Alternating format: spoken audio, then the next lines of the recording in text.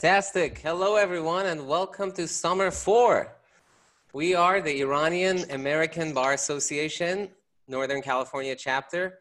We're a nonprofit, all-volunteer organization. My name is Ali Asare. I'm on the board of IABA NorCal and one of your co-hosts today.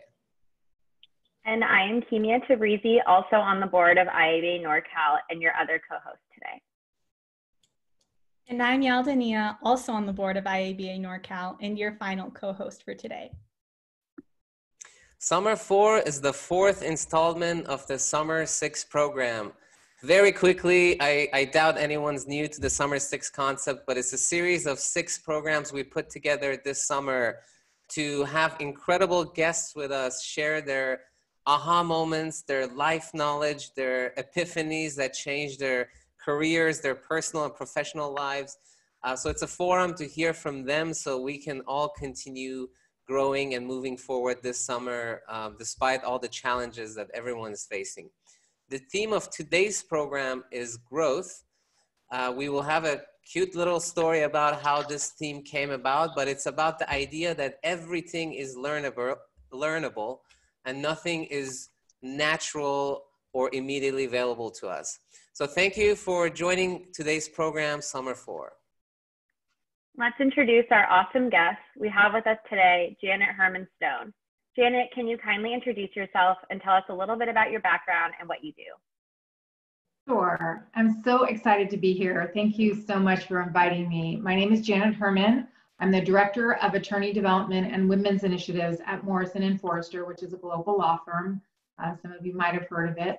I started off as an associate in the corporate group, became an of-counsel, and then after a number of years switched into the non-lawyer role of attorney development, and then started also veering into the diversity and inclusion space a number of years ago. That's my focus. We also have with us Nikki Khoshsamir. Nikki, would you please kindly introduce yourself and give us a little background about yourself and your company Practice Pro? Of course. Good evening, everyone. My name is Nikki Khoshsamir, and I am the CEO and founder of Practice Pro. We are a legal education social enterprise. We mostly do through different programs, training and coaching programs. We try to help law students, young lawyers get the jobs they want, and then also more importantly, the skills and savvy to climb up the ladder. We have customized training for firms and companies and law schools. We'll also do we'll usually have in-person law student conferences, but now virtual, and we'll also do some career coaching. I'm also the founder of IABA NorCal, so it really warms my heart to see the new generation of leadership. And even though you guys can't hear it, everybody's giving you guys an applause for your leadership this summer. Thank you. And finally, we have with us Scott Vinos. Scott, can you kindly introduce yourself and tell us a little bit about your background and what you do? Sure, thank you. I want to express my appreciation for the invitation to be here. I'm in Oregon, actually, which is a state to the north of California. And I serve as the Assistant Vice President for Strategic Initiatives at Oregon State University, and specifically I work in an office called the Office of Institutional Diversity. I went to law school. Janet and I are both UC Davis law graduates, and I worked at Shepherd Mullen in San Francisco for several years before making a transition into higher education. My role at Oregon State is really focused on organizational change and creating organizational equity. I work with colleges and departments as they think through how to strategically make their organizations more fair for more people to serve more Oregonians. And that is work that I think I wasn't expecting to find aligned so perfectly with my legal training, but in fact, I use my legal training every day. And maybe one other fun fact is that I also get to teach classes.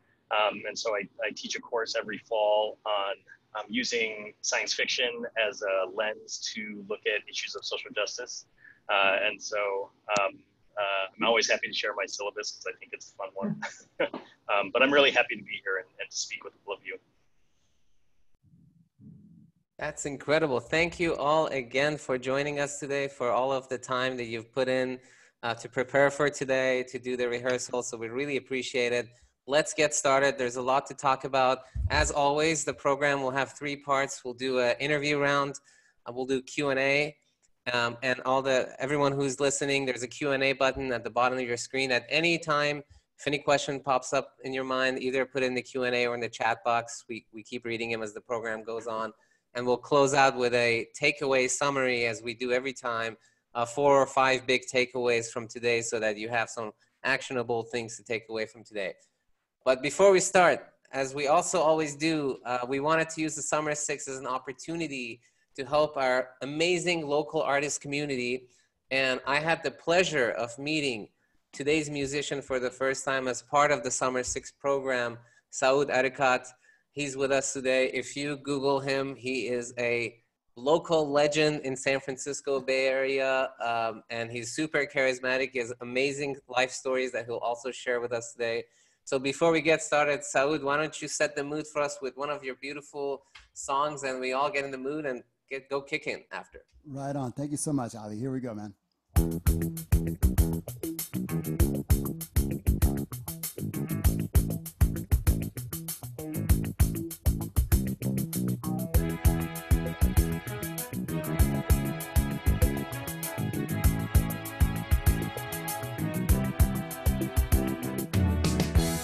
When I wake up in the morning, love, and the sunlight hurts my eyes, and something without wanting, love, bears heavy on my mind. Then I look at you, and the world's alright with me. Yeah, just one look at you, and I know it's gonna be a lovely day.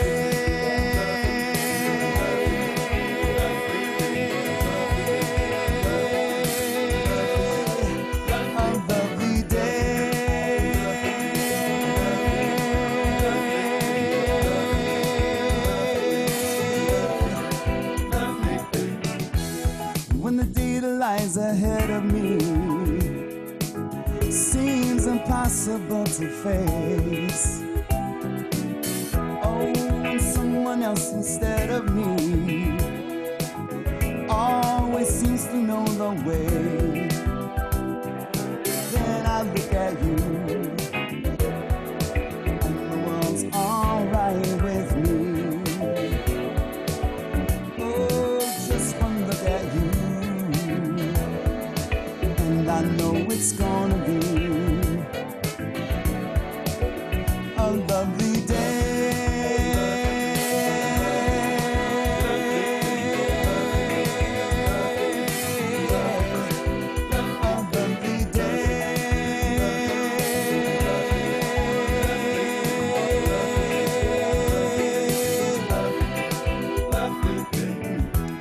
When the deed lies ahead of me seems impossible to face.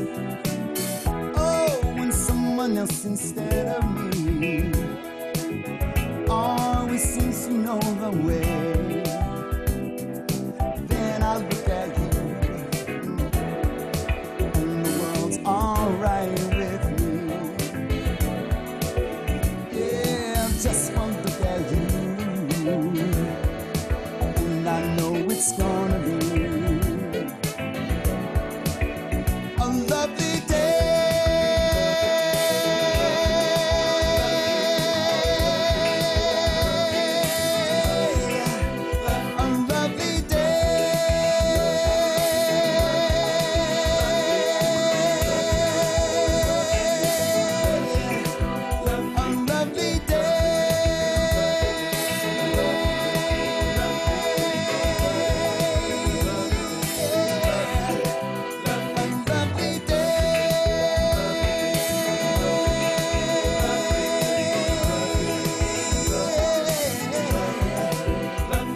lovely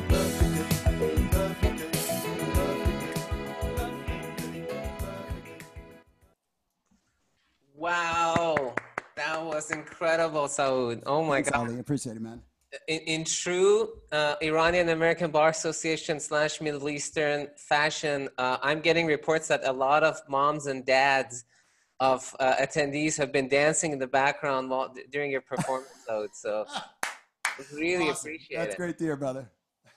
Wonderful, beautiful. Let's get started in that positive mood. We had a poll up when Saud was playing, asking the attendees how confident they felt about growing in leadership, networking, development, professional and personal during these COVID times. And I think the majority says somewhat confident. Some people were very confident and some people needed help. So I think that's a good sign. Folks are starting to figure it out. So Janet, let's jump in. The brainchild of this particular summer 4 theme was you. I came just randomly to one of your workshops 3-4 years ago that really changed my life. I'd always grown up in a typical Middle Eastern family with a very strong dad, and he always told me, Ali, you're so shy. You're not gonna advance if you're this shy. And so I grew up thinking that I'm just naturally not a good leader. Some people are naturally good leaders. I'm book smart, so I'm gonna study. They can be leaders, and we'll just live that way. And I came to a workshop you taught on leadership that shattered that conception because you approached it scientifically. So there must be people listening that think they're not good at something. Can you tell us, using leadership as an example, just shatter that misconception the same way you did it for me? Well, first of all, I just love that story. So I could hear it all the time. It's so gratifying to know that I made a difference in somebody's life. So there's a book that I would recommend to everybody called Strength Finders, if you haven't heard of it before. And it describes that a strength is a combination of a talent and a skill. So there are some talents that you are born with. So for example, you might have perfect pitch, but the skill part is something that you can learn. And so if you take your natural talents and your skills and a mindset that says, I can always be better at those skills, you can develop a strength. So leadership, I definitely think, is one of those things that is very skill-based. I think there are people who are born with maybe extroversion and they're really good at moving around a room and connecting with people. Maybe that's their natural talent, but there's a skill associated with learning how to be a leader. And overall, I would say leadership is really about moving people. That's what a leader is. So a manager to me is about getting stuff done. It's the stuff. But the leader is about, the secret to leadership is figuring out how to get people to do something that you want them to do because they want to do it. And there are skills associated with that that you can learn. Is that enough for you, Ollie? You want me to? I could go on for a long time, so just cut me off whenever. We will circle back. That's a fantastic start. Thank you for the book recommendation. Nikki, what is reacting to what Janet said? What is when did you figure out your secret sauce, and how did that happen? And you're on mute. We'll take you off. Oh, there we go. So when I first read your question, when you first asked me that question, the litigator in me wanted to, when you said, when did you realize you're a leader? I wanted to say objection foundation, that we haven't established yet that I'm a leader. But and as Janet was speaking, I realized, I think I can give you an example of what my talent was. My talent was exactly what Janet said, where I was a connector and a people person. My mom will probably tell you she knew I was a leader when she came home one day, and I was in 5th grade in Iran, and she saw that the entire garage there were like 6 families living in those condos with like 12 kids. I had lined up all the kids. We had decorated the entire garage. We're having an event. And she's like, what is going on here?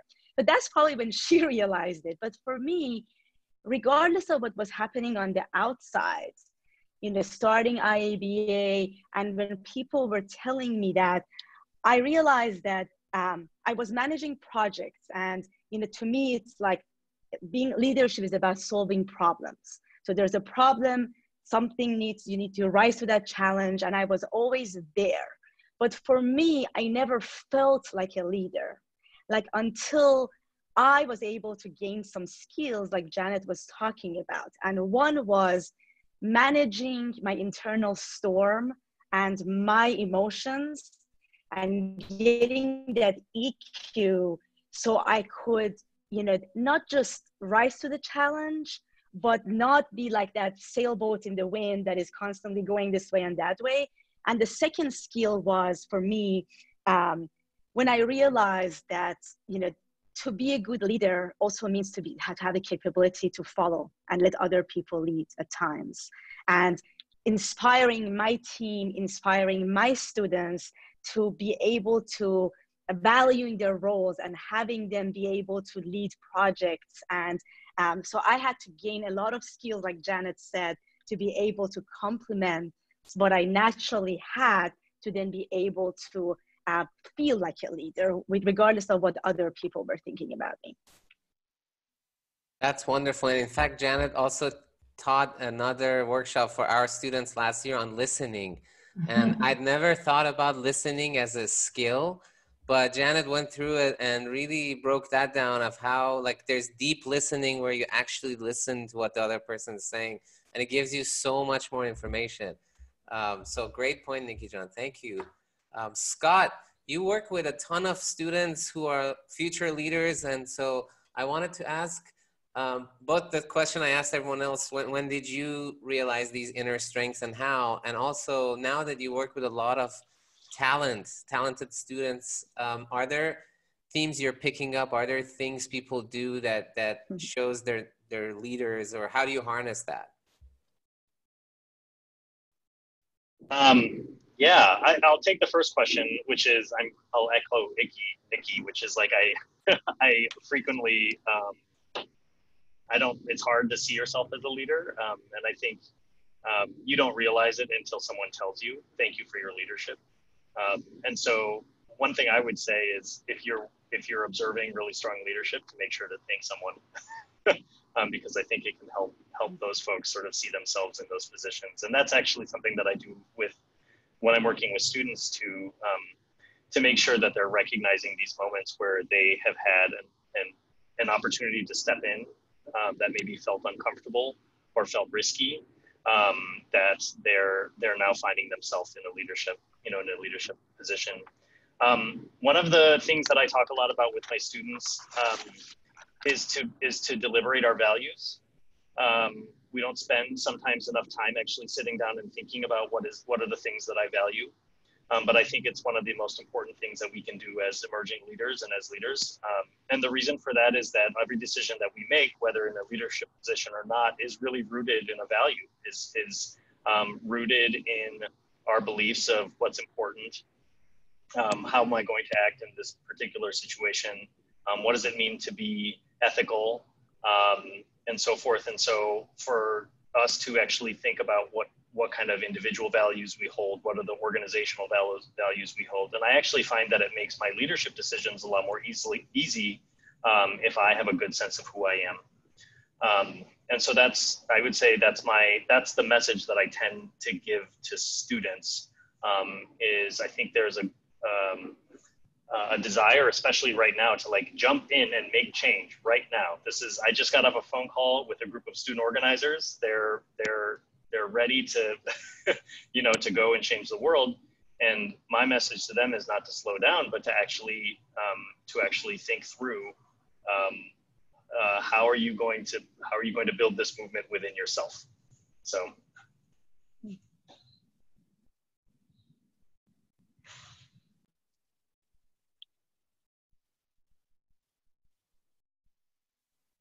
That's amazing. Thank you, Scott. Yeah, Kimia, go ahead. Yeah, I just wanted to follow up with Scott and ask, what skills did you learn practicing law that you use in your current role? And if you could go back, what skills would you spend more or less time honing in on? Yeah, and maybe some context and background. When I went to law school, there are no lawyers in my family. I remember I went to dinner it was a friend of the family who was a litigator, and he said, "So do you want to be a litigator, or you want to do transactional law?" And I was like, I don't know. Is that something you need to decide right now? This is, I think, my third week of law school, and I remember feeling very much on the outside of the profession, and it was only later on that I felt like I had some confidence to be able to answer that question. I think it's so funny. The classes that I took because I thought they were fun are in some cases the classes that I use the very most. I talk about free speech a lot. I talk about campus free speech a lot and what the contours of speech and expression look like. And so that First Amendment class that I took with Professor Brownstein was has come in handy. So, I mean, I've looked at my outline for that course as I'm trying to answer questions. And I think more generally, some of the skills classes that I took, so things like civil procedure, frankly, I thought I would never use it after I stopped litigating. But the reality is what I think that class gave me was a strategic mindset of thinking through, okay, what is the process that I need to engage in to get a result for my client that is positive? And in my current work, I think very much about the problems we face sometimes as sort of legal problems, like how am I going to navigate this very difficult issue in order to emerge on the other side with a positive outcome for my client? And so I find the skills to be very transferable. And I encourage folks to think in those ways, so that even if you're in a class that doesn't seem like it's going to help you in the future, it probably will. So I guess it's worth paying attention, and you'll find it applies in interesting ways.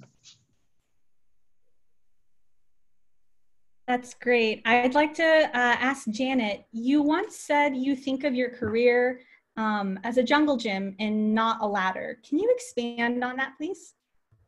Sure. I think traditionally, especially law students, felt like they're summer associates, then they're first year associates, At the top of the ladder is partnership, and you just kind of go up the rungs, and you either reach the top or you do something else.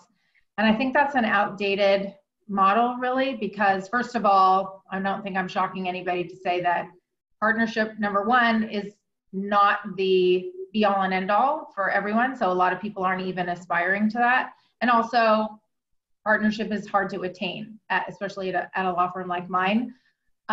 So I think if you think more about this straight line thing, instead of a ladder, you think more of a jungle gym or a web, where you're starting here and you're acquiring skills like we talked about, experiences, and that your interests might go this way or that way. And you're kind of, sometimes you're going sideways, maybe sometimes you're going down, but you know, you work your way up and you're accumulating things along the way that can help you to achieve what you want. And I often say that in the olden days, you had this goal that was way at the top. You knew it was partnership.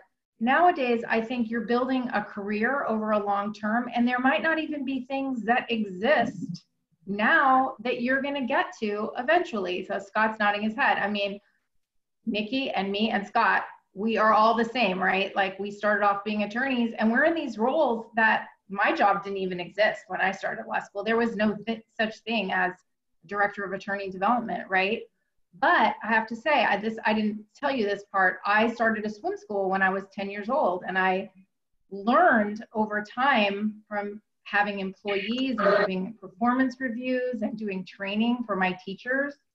I learned that at the swim school, crazily enough, and all of those skills that I learned, I apply to the job that I have now. So I think if you think of your career as just creating these experiences for yourself and connecting how your experiences and your skills can be applied to something new and being open to opportunities, you'll make your way up that jungle gym.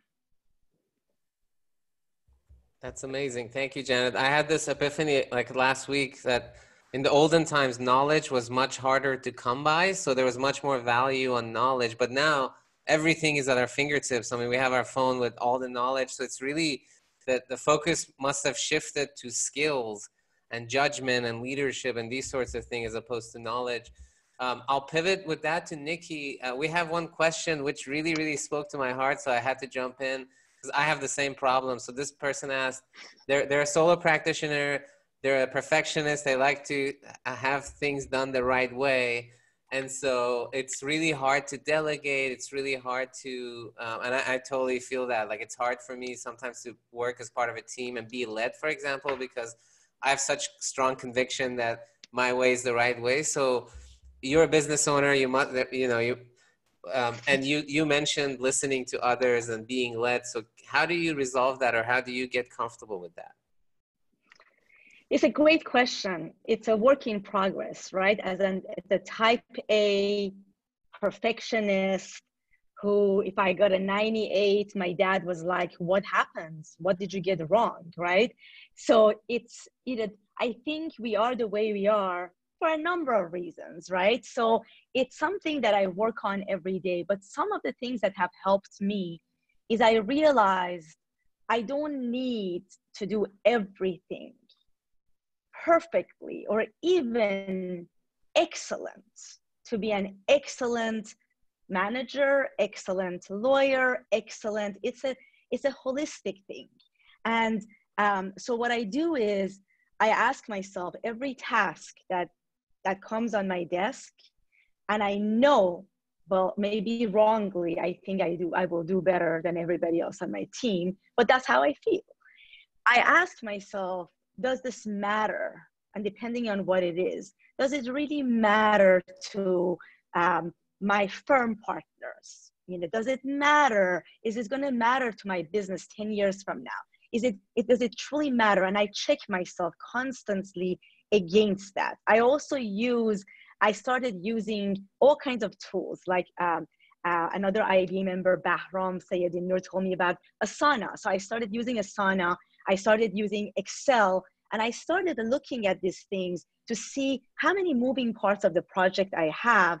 And if I am going to be stuck doing that, what does it mean? What will I sacrifice, right? And I finally, because I want to be involved with everything. I like everything. I like to even upload the contacts to Constant Contact, right? And I asked myself, doing this A+ and micromanaging this, what is the cost of this behavior? And when I see the cost might be having the time to reach out to Clorox or MoFo and talk about the future partnership, and then having impact on the many people.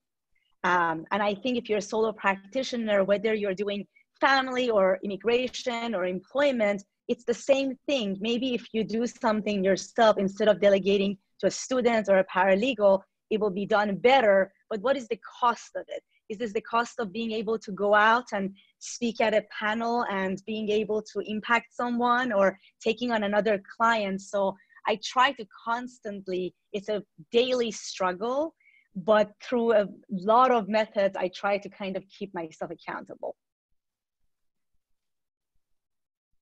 That's great. Thank you for sharing. I have a question for Scott.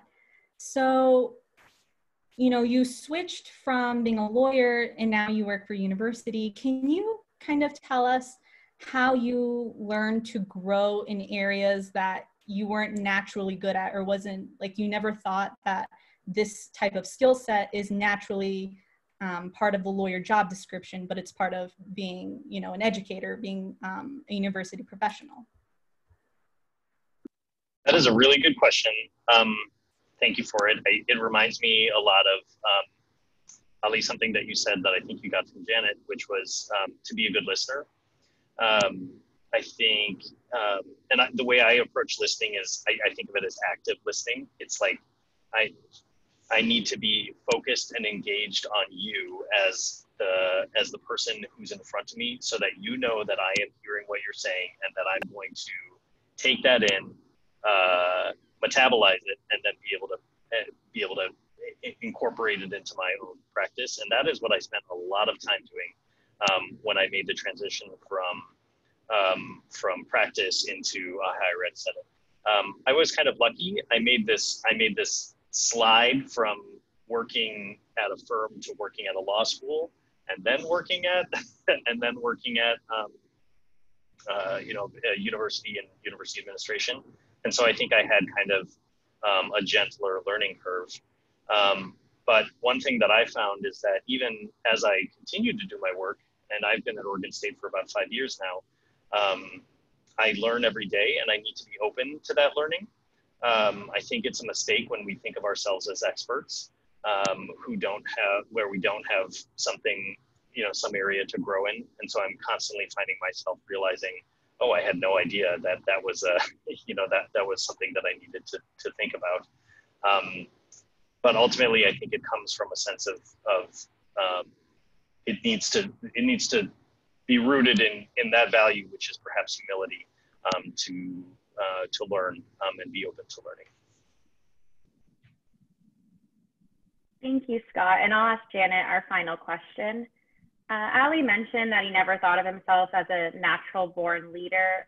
For people who may feel the same way, what would you suggest as a first step to practice leadership and developing those skills if you've never taken on that role before?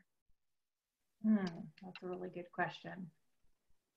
Well, if you've never thought of yourself as a leader, I think, harkening back to something Nikki said, is I think of leadership kind of in three buckets. One is leading yourself.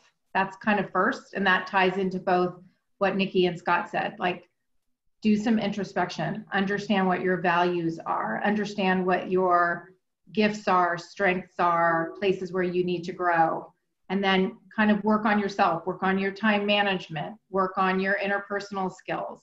So that's probably where I would start.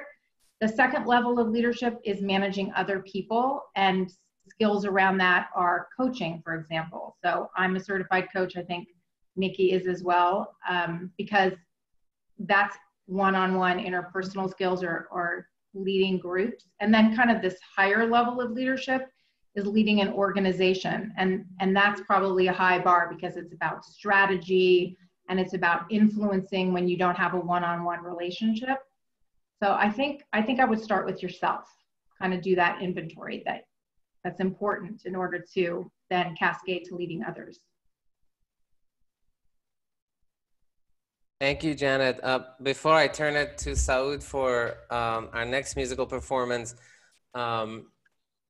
I wanted to share, well, first of all, there's going to be, there's a Q&A button at the bottom. So while Saud is playing our next song, please go ahead and submit any and all questions to our amazing panelists. They all switch jobs from Big Law to something else. They all, I know Janet and Nikki are current and ex-business owners. So there's a lot of good things to ask. I'll pick up with my thought after Saud plays. But Saud, if you don't mind, the first one was beautiful. I can't wait for the second one. And then we'll regroup after the break. For you guys.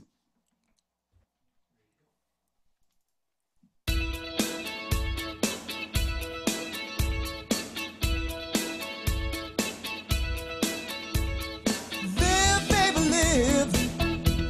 Now that the day is over, I got a new sensation.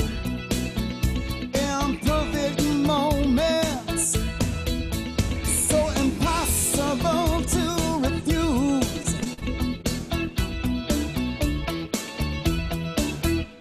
Sleep, baby, sleep. Now that the night is over, and let the sun come back to God into our room, yeah.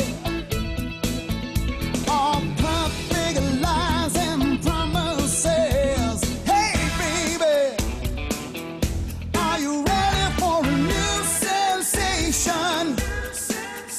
Right now, gonna tell you new sensation. Dream, baby, dream of all that's coming and going. And you will find out in the end, there really is no difference. Ah.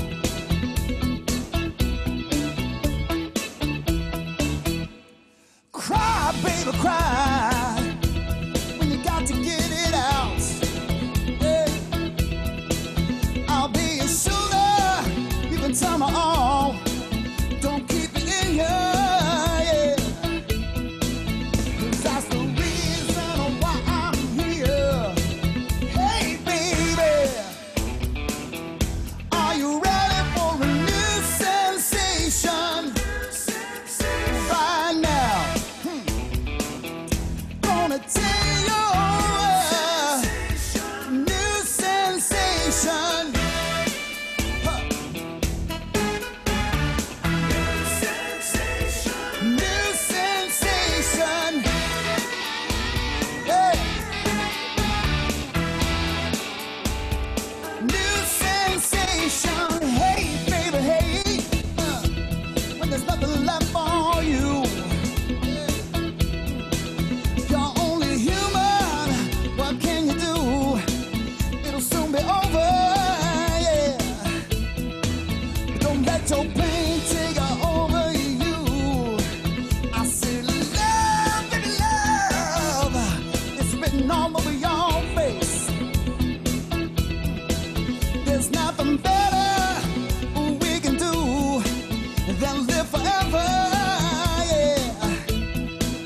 'Cause that's all we've got to do. Hey, baby, woo. Are you ready for a new sensation? Right now, yeah. Gonna tell you new sensation, new sensation, yeah. Woo. A new sensation. Beautiful, beautiful. We have your fans there too, Saud. Right on, man. I hope I woke y'all up. Saud, so since we have you and you have an incredible story yourself, we would love to hear your story and kind of how, how do you look at growth? How did you grow into your musical career? Because I know you have another career as well. So I'll hand it over to you. Well, as you know, I, of course, I come from the same background as you. So I had the parents, especially the father, who expected me to be a certain thing growing up. I was either going to be, a lawyer or a doctor or an engineer or etc. And he's a real estate tycoon. So, but pretty early on, I decided I wanted to do something way different. So all of a sudden in my teens, I had hair down to my butt. I had big hoop earrings. I had torn clothes. I had eyeliner, which for a very devout Muslim father was not awesome. But I'll tell you something about it. One cool thing is my father, as much as it drove him nuts, he was totally supportive. And that had a lot to do with my growth. Even though he hated it, he totally gave me money for my first demo. He gave me money to help me out, for instance, with my first studio, etc. So I actually did have that support. And over time, like I said, my father was always still like, oh, you have to have something else. And I was able to do this. I've been doing this for 32 years now, playing music for a living. And you mentioned I have another career. I actually did start doing real estate as a hobby, and it ended up becoming a part of me. I actually ended up for a while, I was the Bay Area sales manager for Coldwell Banker for 3 years. So all of a sudden, I went from being on stage to sitting in an office 11 flights up, looking at the Bay Area. And after doing that for about 2.5 years, I realized, what am I doing here? I realized that, I'd achieved something that maybe someone else wanted. And so I decided, okay, I ended up going back to being an agent, but then, of course, going back to doing this full time. And honestly, this is a new kind of growth here, what we're doing, because I've gotten so used to being on stage for the past 32 years. And now I'm having to learn how to do this the way we're doing it right now. Luckily, I have my friend Mark Milborn here helping me out in the studio. But yeah, this is a new kind of growth. Hey, Mark. So this is growth right here, right? What's happening right now, this is the first time I've ever done this. So today it's growing for me. Thank you, Scott. I have another question for Nikki. Earlier, you mentioned to be a good leader, you also need to learn to follow sometimes, which I thought was really interesting. Could you expand upon when or how to know when to listen versus when to take charge in a situation? Absolutely. So it's like dancing, right? You have to know how to lead and, pivot and go backwards and go forward. So for me, the way it works is part of that leadership has a little bit of control to it, right? I'm controlling the project. I am, controlling the deadlines.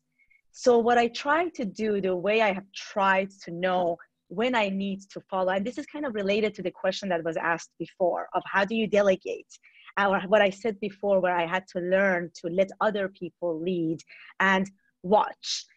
This was inspired by someone I worked with at WilmerHale at my previous firm. And he told me that as much as he likes to micromanage, he will let me do that deposition. He will let me go to court, but he's going to stand by the side of the pool with the life jackets and he will throw it in. So there is no fear. So what I do is sometimes taking that back row and saying, okay, kind of like what you're doing today. You're going to ask the questions. You are going to lead this meeting. You're going to set the agenda. You're going to reach out to my students who work for me. You're going to actually finalize the trademark and go for it. But I'm standing right here and I'm watching. So I am still leading it by example and by that support, but I'm no longer I'm no longer controlling the tasks. I don't know if that helps answer your question. So it's just more of the flexibility. In order to be strong, sometimes you need to know how to bend. So it's the same thing where to lead, that just sometimes means it's not leadership through setting the deadlines and controlling and making speeches and making sure everything runs, by just giving the basic framework and explaining that I am there to support, I am watching, but and if they mess up, it's going to be okay, because a lot of times we learn through failure and through those things as well. And that's just part of the process of learning to become a leader. Great, thank you for that. I would like to ask Janet a question. So kind of circling back to something Ali said, where, you know, knowledge is readily available. I mean, Google is so easy to use, but skills are more in demand. Where do I go look for skills? I mean, are skills something that I just learn in law school and that's it? Or how should I go about finding the skills and using them and perfecting them? Definitely not just law school, that is for sure. I think sometimes we underestimate the failure aspect that Nikki said.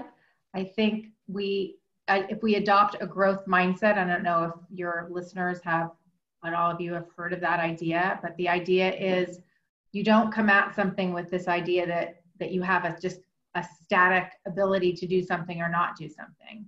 You have the idea that you're going to try new things and there'll be failures and you learn from those, and that means you just try more and more. So that is definitely the way that I think we should all think about that, is giving ourselves that growth mindset.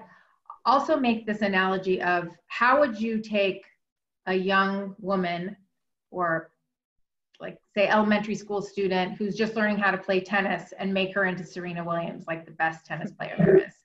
How do you know, and how would she get there? Well, so she needs some innate ability, right? She needs some hand-eye coordination. If she completely has no hand-eye coordination, maybe the talent could just not be there, but some level of that, right? She needs to know the rules. That's the knowledge thing. She needs to understand how the game is played, but she needs coaching and she needs practice. Practice, practice, practice. Lots of competitions, failures, and things like that. And that's the skill that you build over time. And I think that's how you become a good lawyer too. Wonderful, thank you. Scott, there's a lot going on with students, international students. I mean, as if COVID wasn't enough pressure, everything wasn't enough pressure. Now our dear international students are under attack. It's horrible. So you must have been super busy. You must have been emotionally invested in a lot of cases. And at the same time, you're a leader. People look up to you and need you to be strong in these moments. So how do you, when you run out of energy, what do you do? And how do you not run out of energy? And how do you navigate that? That's a The hard one. Well, I go to the fridge and I get a Diet Coke, and I'm just kidding. I think it's a really good one. I actually wanted to take another part of that, which you didn't ask the question, but is just around managing yourself emotionally as a leader. And a lot of what and I think, so this is responsive to your question about energy, is like, I can't, if I am out of energy and I need someone to step in and I don't have relationships to lean on, then I'm going to have a lot harder time making it through a particular challenge. And so I tend to think about my work as being, and in my work, to be honest, I don't have a lot of hard power, right? I'm not telling the provost or the president what to do. And in many cases, I'm not telling, deans of colleges what to do. I need to rely on our relationships and their trust in my good judgment in order to move projects forward. And so I think knowing that you have good people around you so that you can step out to take care of yourself is really important. And I also think of those relationships as being really important, so that when you find yourself challenged in a moment and you need a thought partner, that person is available for you to pick up the phone or get on Teams or whatever it is now to say, hey, I need to check in with you about this. And interestingly, the friends that I made that sat on both sides of my office when I was a first-year associate are some of those same thought partners for me now, where they work at totally different, in totally different fields. But I know that we've invested time in that relationship. And so I think it's worth doing that. And I think the other part is like leadership shouldn't come at the cost of those relationships. We lift each other up. We are able to hold each other accountable. And ultimately it's I think of leadership as being a collaborative enterprise and not just something that you do on your own. So yeah, it's a response to that. Thank you, Scott. We have a few questions about, this is relevant to everyone. How do you maintain your spirit of leadership when you find yourself running out of energy? And I think that's particularly relevant to the times we're living in. So if you all could just give your response to that question.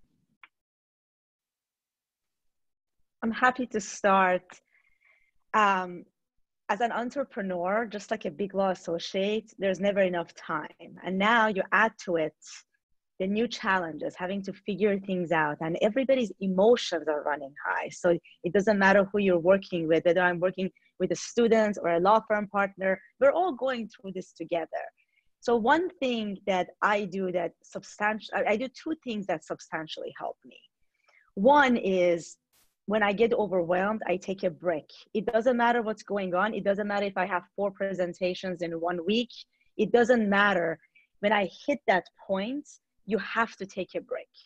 I've learned this the hard way through many years, because even if I just take that mental break of 24 hours and just sit there, go for a walk, watch Netflix, you'll be amazed. You'll come back to it and suddenly your body has rested, your mind has rested, and now I'm infused with creativity. And 2 is exercise. That even if it was an option before this, now I need it. I need it because it shows growth, right? It's one thing that I have control over. So by seeing my growth, that I can run faster, I can be, however way you want to measure that progress, so that the things that I have control over, by kind of going back to the basics. I did the same thing when I was studying for the bar. It kind of gives me the framework I need to then lead and deal with the uncertainties.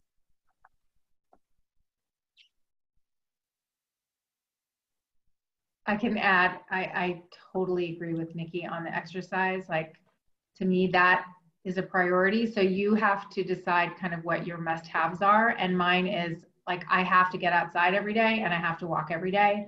And if I don't do that, I'm kind of useless. So I might as well just get it done. And then the other thing I think that sustains me is I'm very outward focused in helping other people, like Ali knows. And so when I get down, I think like, what did I do today to make somebody else's life better? And that sustains me. Awesome. Thank you so much. On that note, I have 5 amazing takeaways that I was writing down as everyone was talking today during this rich conversation. I'll start with the last one, which is what Janet just mentioned. I went to another webinar yesterday and they made a distinction between numbing relaxation and energy making relaxation. So the example was, if you Netflix and chill, after it's done, if you're already stressed about a work thing, after you're done with your movie or show, the stress comes back. But if you go to the gym or cook or do meditation or something that's restorative, it's different. And we all need both, but that was a nice distinction. That was number 1. Number 2, skills. And I think about this, by focusing on what you don't like about a situation, you take away the chance to learn the skills. So this was Scott's point about his CIFPRO class. Like it had nothing to do with CIFPRO. It could have been contracts. It could have been some other class. He focused on strategy, on how to use the skills he gained from that class. And those were relevant to him later. 3, listening. It's something we all can do. It takes a little bit of concentration and exercise, but I learned that from Janet. So everyone around me is happy for you teaching that to me, Janet. And a lot of us actually attended that seminar. Number 4, leadership is doing. So you don't learn it by not doing. things. One of the best advice I got as a first-year associate was I kept complaining about there aren't enough associates and they aren't hiring enough people and there is too much work. And my mentor told me, who's they? Like, this is your organization. You want more associates? Go get your friends to come work here. Like, this is your company. So don't sit back and say they this, they that. It's your organization. Take ownership. Go do it. And then that takes me to the last point, which is a point everyone made. Janet summarized it perfectly, of thinking of leadership as layers. So there's leading yourself, the most inner layer. There's leading others. And then there's leading an organization. And each layer comes with its own set of skills. So that way you constantly keep growing in your leadership. We have a couple more things that Kimia and Yalda will announce, but I just wanted to thank everyone for attending, all of our amazing guests. Nikki John for being a founding IABA member and continuing to give back. Yalda John, I'll hand it over for your announcement. Great, thank you. So this is a friendly reminder to apply for the Iranian American Bar Association's scholarships, including the inaugural Judge Iravani Sani Public Interest Scholarship. So please feel free to see our website, which has all the details and the deadlines, which are July 31st. Yalda. I also want to give a friendly reminder that next week, IABA NorCal will be hosting our first and virtual Wellness Week, where we will be diving into themes each day and posting videos on our social media platforms from certified instructors covering topics from yoga, workouts, healthy recipes, and these will all culminate in a live webinar event on Thursday, July 16th at 6:30 with a clinical psychologist, a nutritionist, and we'll even have the Honorable Judge Iravani Sani from the Superior Court of Santa Clara do our opening remarks. So I hope you all can make it to that. Thank you. Fantastic. Before I turn it to you, Saud, I just wanted to acknowledge your amazing speech as lessons to us all, to all of us with overachieving Middle Eastern parents. You taught us that if we keep doing it right, maybe they will come around and support us. And my parents have done too. So thank you for sharing that with us. Saud will close us out with our final song.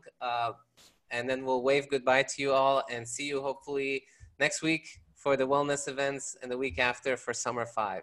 Saud. Thanks, Ali. Thanks, everybody.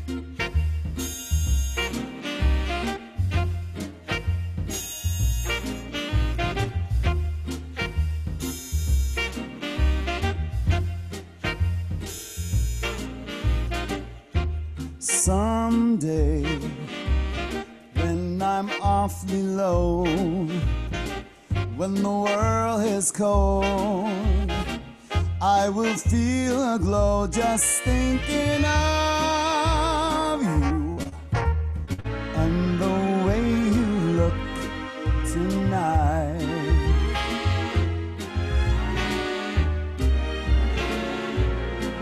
Yes, you're lovely with your smile so warm and your cheeks so soft. There is nothing for me but to love you and the way you look tonight.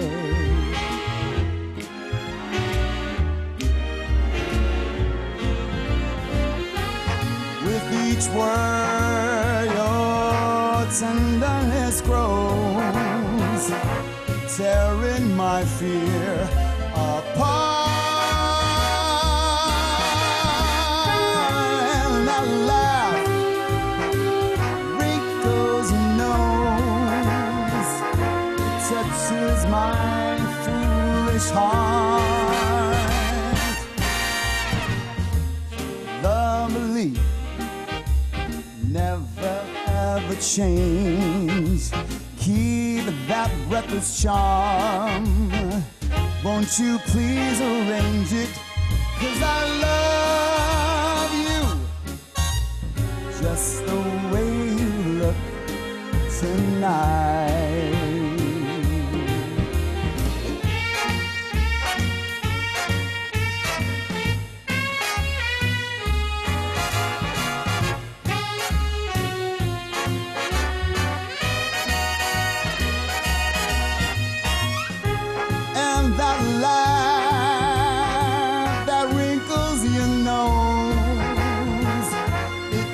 'tis my foolish heart. Lovely, don't ever change. Keep that breathless charm. Won't you please arrange it? 'Cause I love you just the way you look tonight.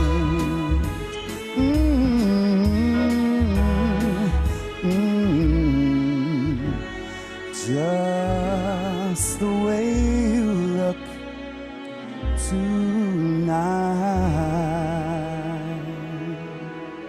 Thanks, everybody. Thank you. Bye-bye. See you soon. Bye. Thanks, everyone.